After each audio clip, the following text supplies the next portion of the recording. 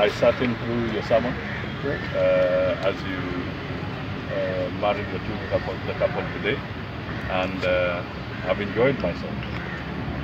Listened to you speak and conduct the ceremony. So I really want to thank you.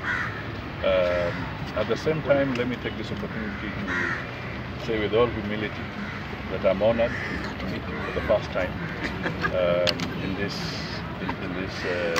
center here. We all want to have peace. The message that Bishop has given is correct. We need unity, we need reconciliation, we need people working together and supporting each other.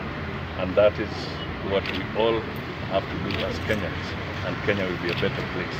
So I fully stand with him as he passes this very important message to the Kenyan people.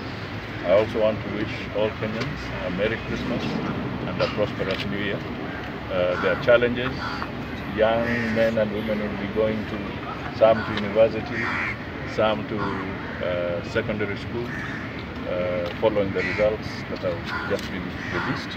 We wish all of them and their families the best, and we wish them a good future.